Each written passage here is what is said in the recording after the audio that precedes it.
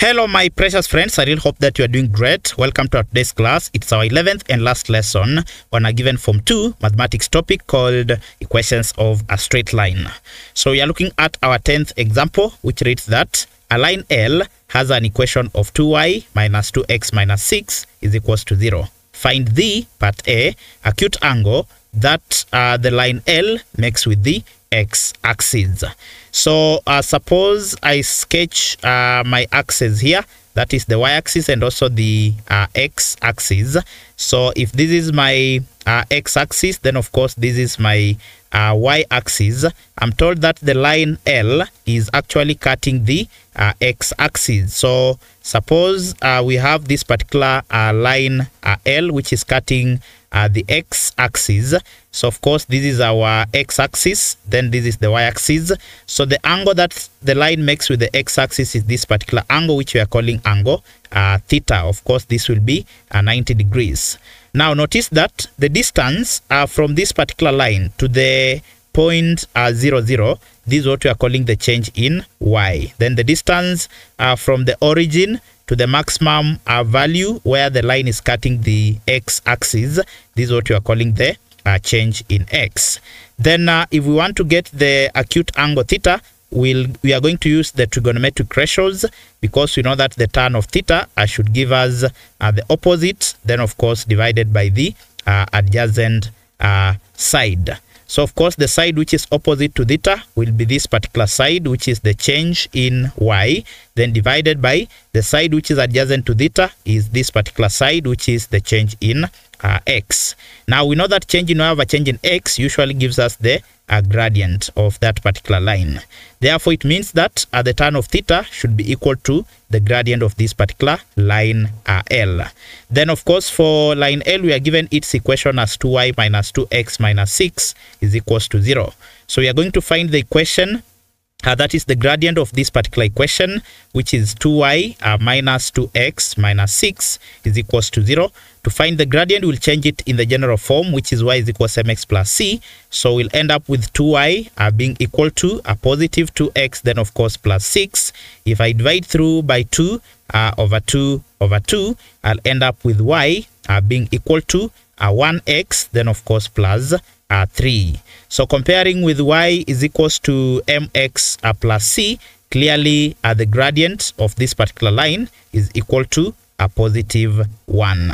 Now from this particular relationship, we know that the tan of theta should actually give us the gradient, of course, which is 1. Therefore, if we want to get the gradient that the line L makes with our x-axis, we are going to do the following.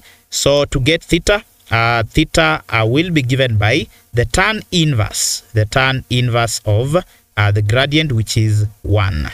Now to get tan inverse, you simply press this on your calculator. You press shift followed by tan, then followed by 1, then you press equal sign. The calculator is going to give you the value of theta as 45 degrees. Therefore, the angle made by the line with our x-axis is 45 degrees. Then we move to part B of the question, which is asking us to find the obtuse angle that the line L makes with the x-axis. Remember, an obtuse angle is usually an angle this is usually an angle greater than 90 degrees, but less than 180 degrees. Greater than 90 degrees but less than 180 degrees. Therefore, if we have an obtuse angle here, if this is our obtuse angle, it will always be less than 180 degrees, but it must be greater than 90 degrees. Therefore, if I let this particular angle, so this is the obtuse angle that the line is making with the x-axis. So this is, let it be called angle beta. Now we know that angle theta, which is the acute angle, and the angle beta, which is our obtuse angle, we can see that these are angles on a straight line. The straight line here is the x-axis. Then we know that the angles on a straight line usually add up to 180 degrees. Therefore, we'll say if we take the acute angle, then we add the obtuse angle, acute angle plus the obtuse angle,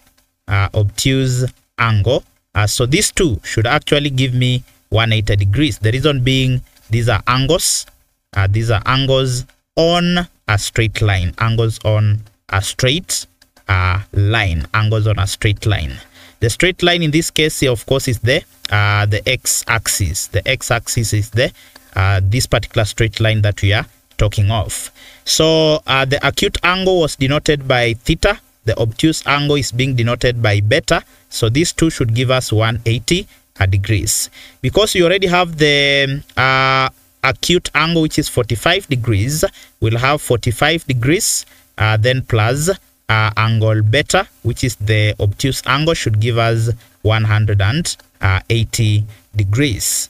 Now, on computing this, we are going to end up with the following. I'll simply take that is the 45 degrees towards the right hand side, so that angle beta will be equal to 180 degrees, then of course minus 45 degrees. So this is going to give me 135 degrees. Therefore, we'll say the obtuse angle, the obtuse angle that line L, makes with our x-axis, will be given by theta, that is beta, of course, which is equals to 135 degrees. Then we move to our example number 11, which reads that a line L has an equation of 2y minus x minus 4 is equals to 0. Find the part A acute angle that line L makes with the y-axis. So of course I'm going to sketch this. Suppose this is my y-axis. Then of course I have my x-axis here. So they want the line, that is the angle that the line will make with the y-axis. So this is my y-axis, this is x-axis. It means that this particular line must be cutting the y-axis. So this line is cutting the y-axis. So if this is our y-axis, of course we know that the angle that is required is this particular angle here, which I'm going to call angle alpha. Then of course this will be angle theta, which is the angle that the line makes with the x-axis. Now for me to get the angle alpha, of course we know that this is a right angle triangle. Then sum of interior angles of a right angle triangle should give you 180 degrees. Therefore I'm going to get the acute angle. After that I'll get the that is the other acute angle that the line makes with the y-axis. Now we know the relationship between angle theta and the gradient, so we can talk of course this distance represents the change in y. Then of course this distance represents the change in x. Therefore, because I'm given the equation of the line, which is 2y, then of course minus x minus 4 is equals to 0. I'm going to find the gradient of this particular line. To obtain that, I'm going to change it in the general form. So 2y is equals to positive x, then of course plus 4. I'll divide through by 2 over 2 over 2. This one simply means that y will be equal to a half x. So this is a half x, then of course plus 4 over 2. I'm going to get a positive 2. So if I compare with y is equals to mx, then of course plus c, it's clearly evident that the gradient of this particular line will be equal to a positive a half. Now we earlier saw on that the tan of the angle theta, which is the acute angle that the line makes with the x-axis, will be given by change in y over a change in x, which is actually the gradient. Of course the gradient in this case is equals to a half. So I'm going to obtain the acute angle that the line makes with the x-axis first. So that means the tan of theta must give me a half. So that means theta will be equal to the tan inverse of a half. Now you compute this on your calculator. shift tan 0.5, you are going to get your angle of theta being equal to 26.57 degrees. I've just taken the answer correct to 4 significant figures. So the question wanted me to find the acute angle that the line makes with the y-axis. So the acute angle is this one. This is the angle that it makes with the y-axis. Now we know that because this is a right angle triangle, it means that if I take angle theta, I add angle alpha, then I add the 90 degrees, this one should give me 180 degrees. The reason being these are angles, so the reason is a sum of interior angles, sum of interior angles of a triangle, sum of interior angles of a triangle. We know that it must add up to 180 degrees. So if I take this theta plus alpha plus 90, I should get 180. So because I already have angle theta, which is 26.57 degrees, then if I add to angle alpha, then I add 90 degrees, this one should give me 180 degrees. So that means angle alpha will be given by, I'll have 180, then I'll take these ones towards the left, that is the right hand side. So this will be minus 90 degrees, then minus 26.57 degrees. You feed this on your calculator, you'll get angle alpha being equal to 63, then of course 0.43 degrees, 63.43 degrees. Therefore, the angle that the line, that is the acute angle that the line makes with the y-axis, will be given by 63.43 degrees. Therefore, I'll say the angle that the line L makes with the y-axis, not just the angle, the acute angle. The acute angle that the line makes with the y-axis will be given by 63.43 degrees. So this was 11 part A of the question. Then we move to part B. So in part B, the question wants us to find the angle that the same line, that is the obtuse angle that the line makes with the y-axis.